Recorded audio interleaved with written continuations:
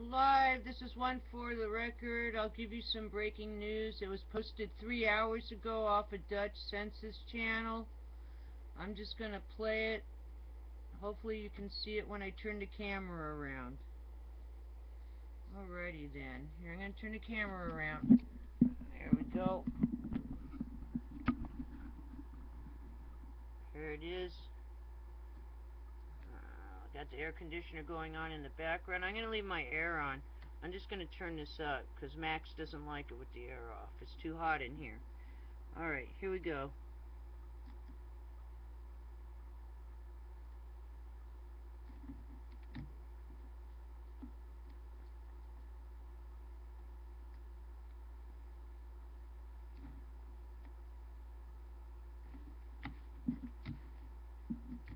Maybe I'll turn the air off. I'm going to have to. Max, I got to turn the air off. I'm sorry again. I think everybody needs to see this, the ones that don't go to his channel. Just a moment.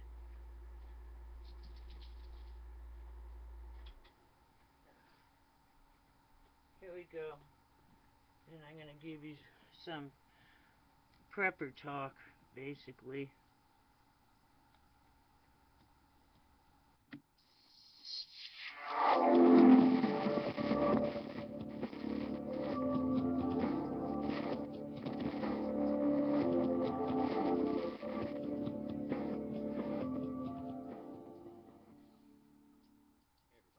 Dutch Sense here. 5:50 p.m. Central Time on Tuesday, July 3rd, 2012. Looking at telecast here, we have the Continental Radar View turned on. We'll also turn on the National Weather Service alerts and Titan storm tracking. Now you can see all these blue boxes. That is computer detection of hail.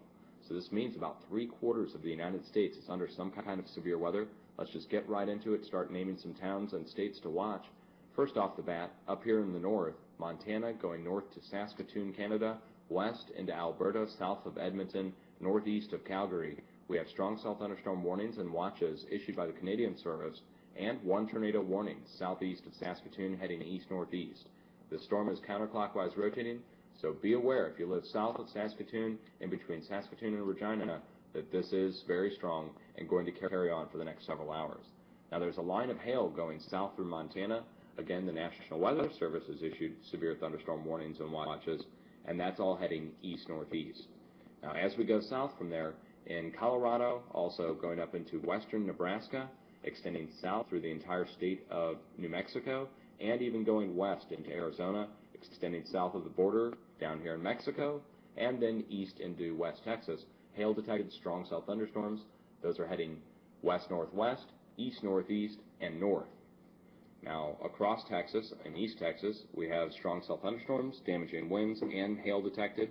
Also Louisiana, Arkansas, Missouri, Illinois, Indiana, Kentucky, Tennessee, Mississippi, Alabama, Georgia, also South and North Carolina, Virginia, West Virginia. It also looks like Baltimore, Maryland, New York, Pennsylvania, Michigan, and eventually the East Coast states as well. That would be New Hampshire, Vermont, also Massachusetts, Rhode Island, and even down here to Delaware.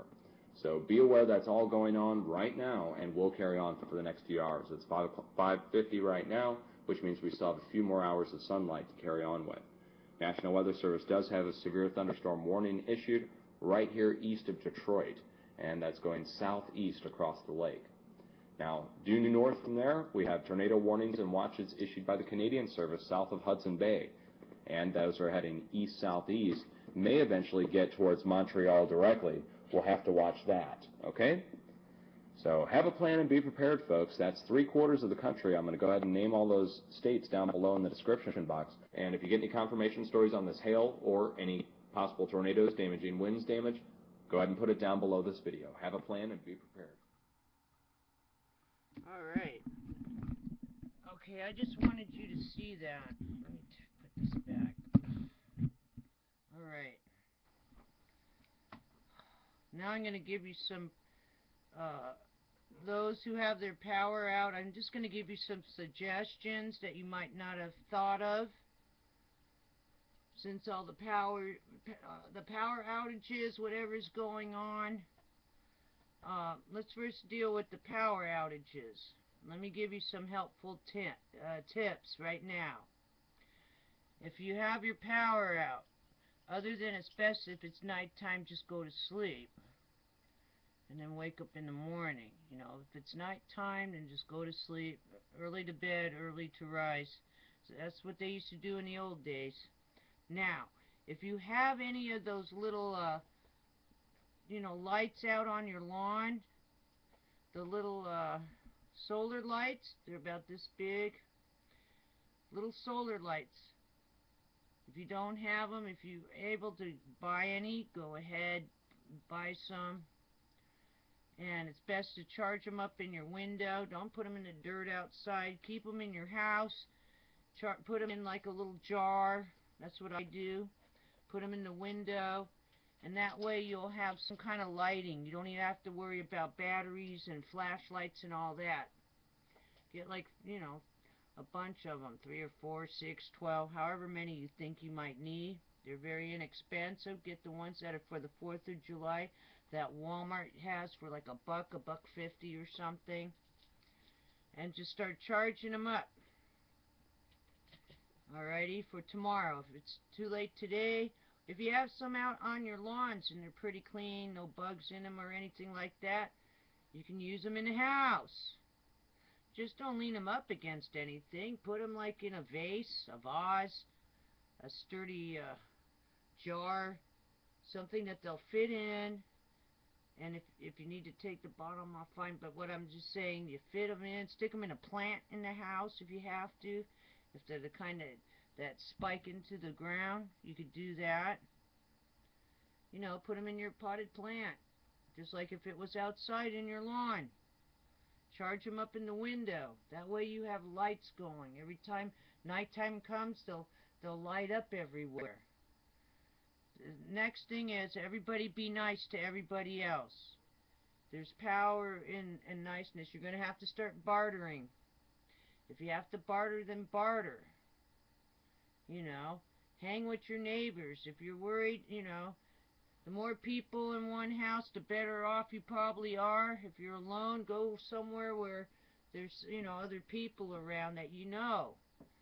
Because that way, you can help each other. You can help each other out.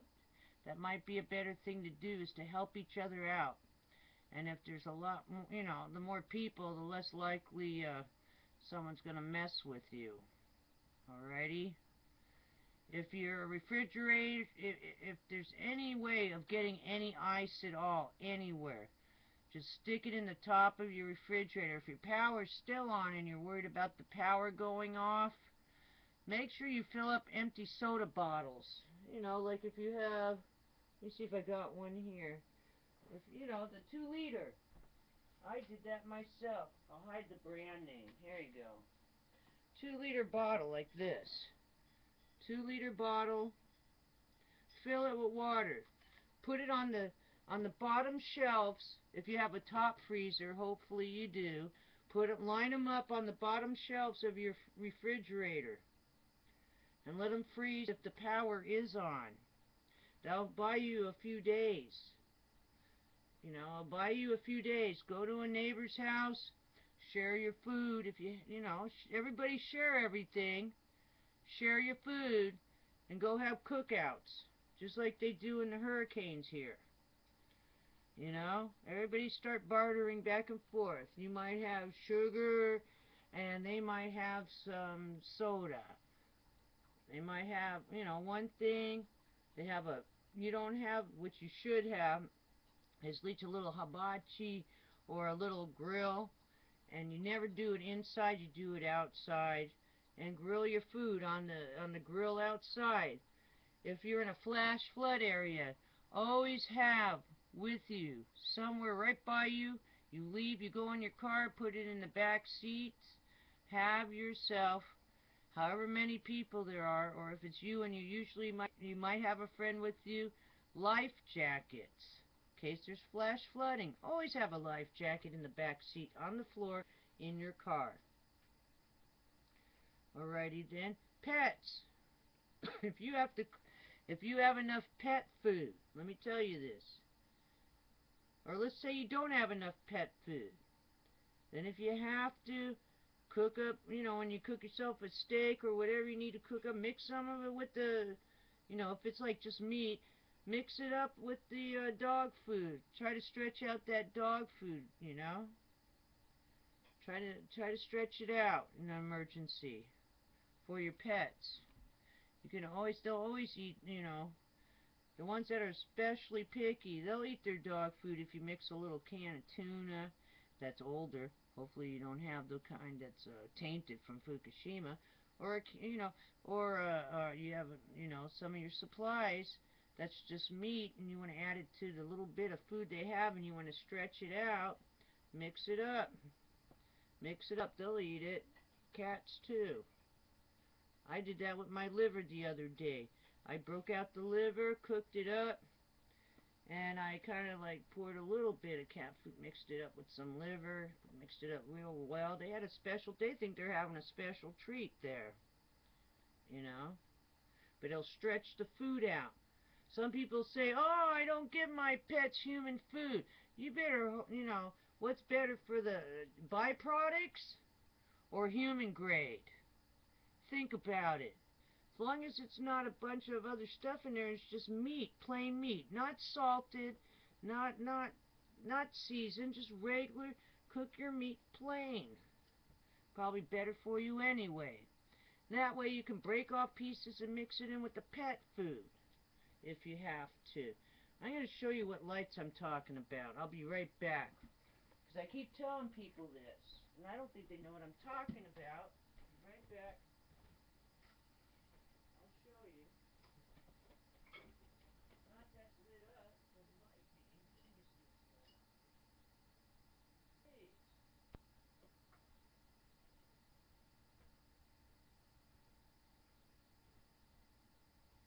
Please. These cheaper lights. These make good flashlights. It's already lit up. Look at that. You can see it's lit up in here. I keep that in my bathroom window. I just stick it in a vase and put it in the window and try to make sure you get the solar little panel on top here.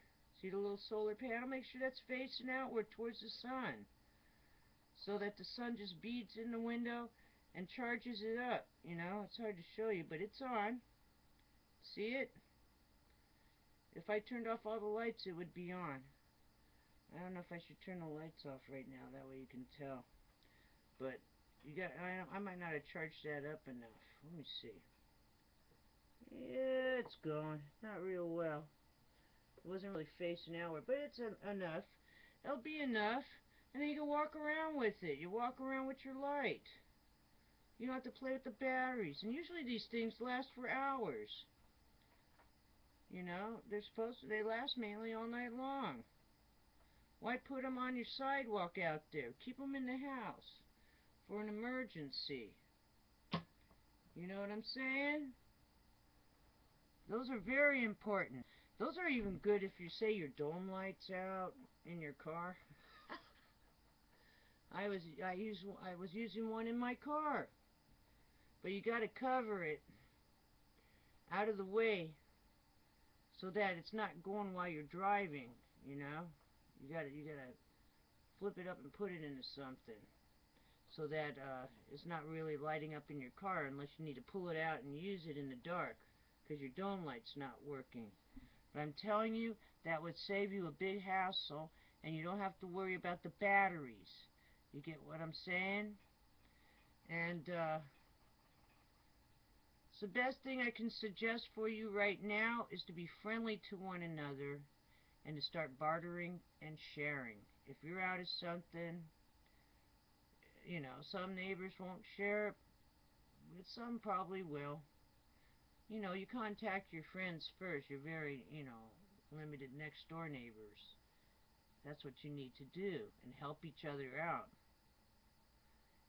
You see what I'm saying?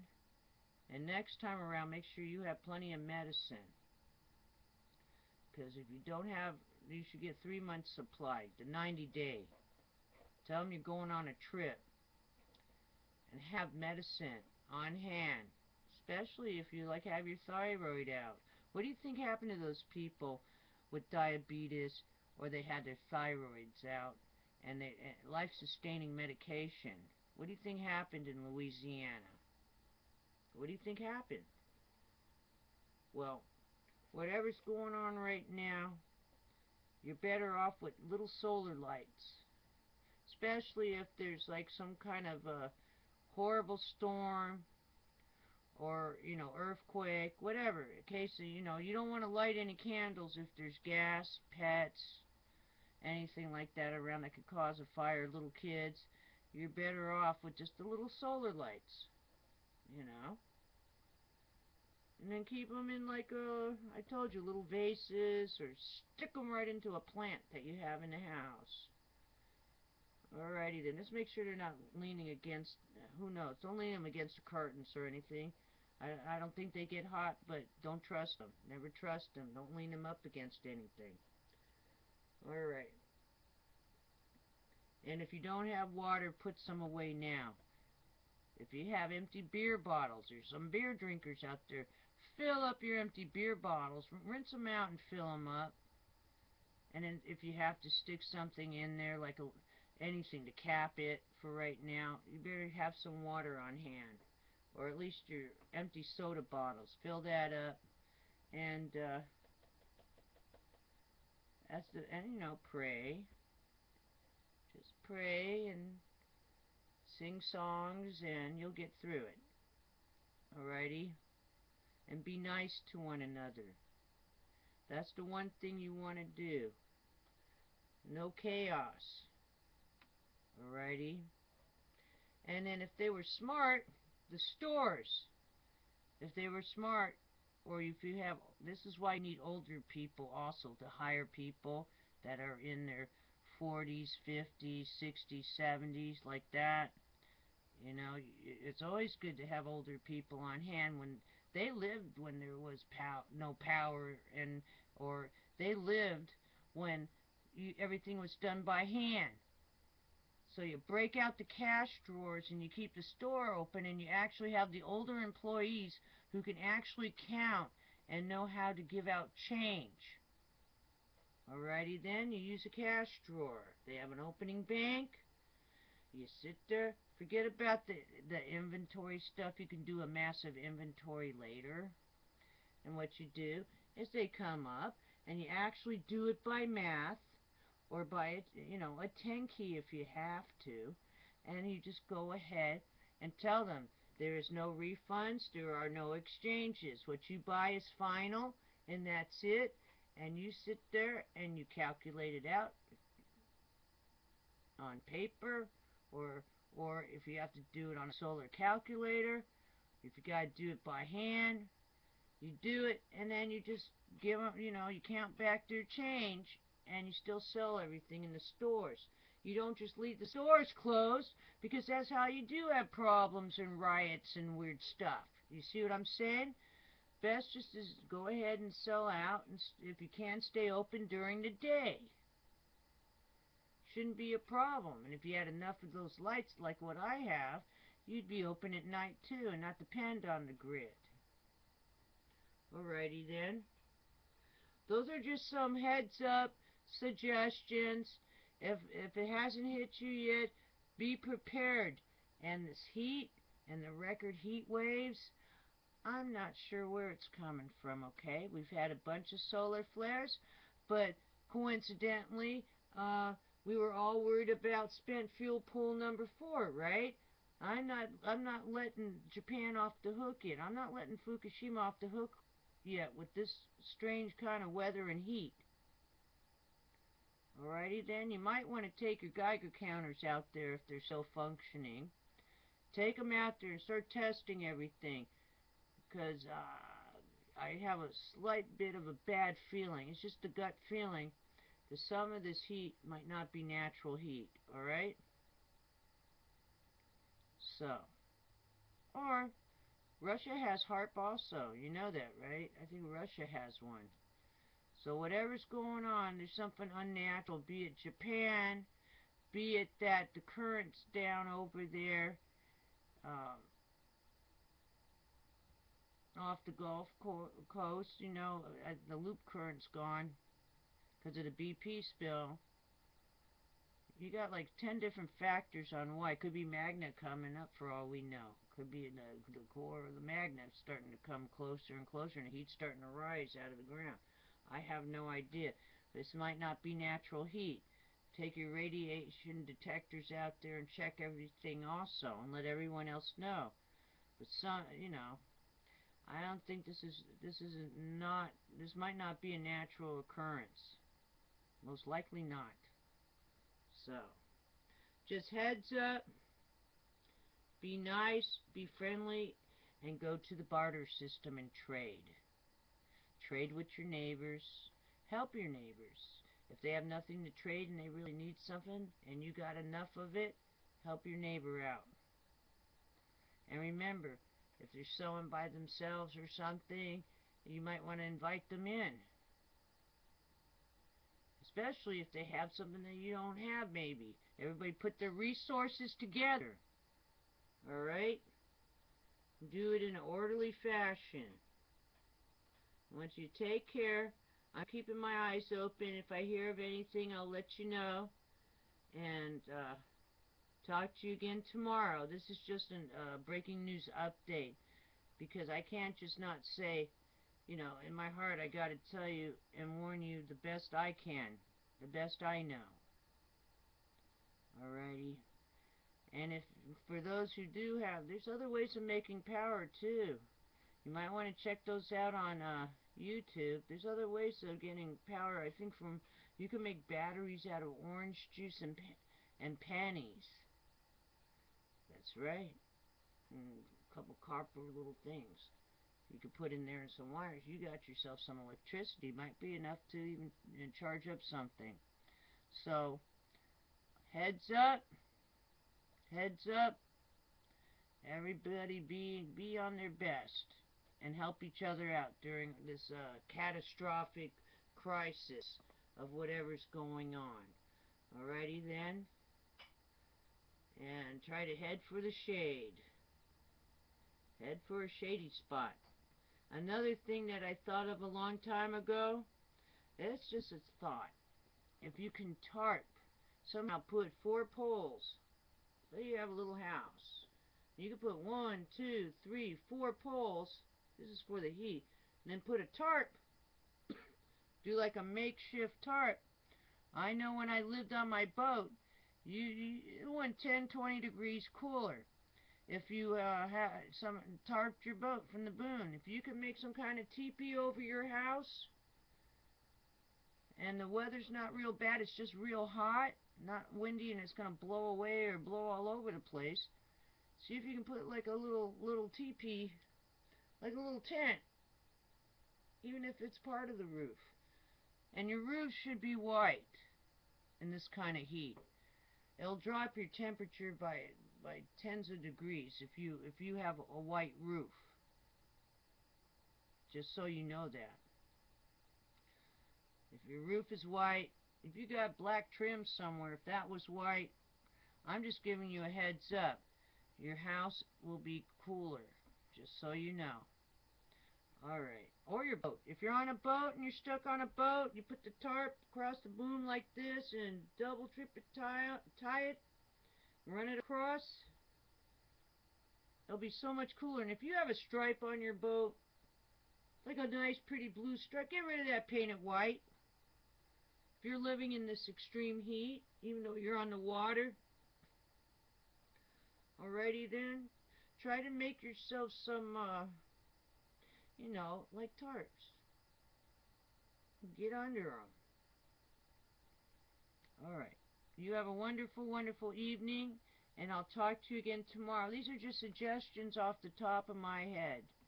Just so I know I told you something that might help you that you did not think of. Alright?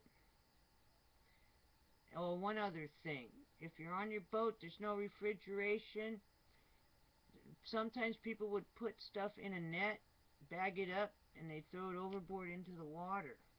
If the water's cool enough, you can do that. In certain spots, if it's cool enough, that will refrigerate your food and your drinks and whatever. That's another way of doing it. Alright? Also, there's other ways of refrigeration. You can look it up on YouTube, that they make containers and then they put sand in it, they put water in it. It's like a water evaporation system, and then they cover it. They put it kind of like into the ground, then you cover it, and that also works as a refrigeration unit too. Look that up on YouTube if you need to, but that's what they do in the African deserts. There's a lot of things they used to do back in the old days when they didn't have electricity. Alrighty? So, usually you go deep enough down, it's like a constant 72.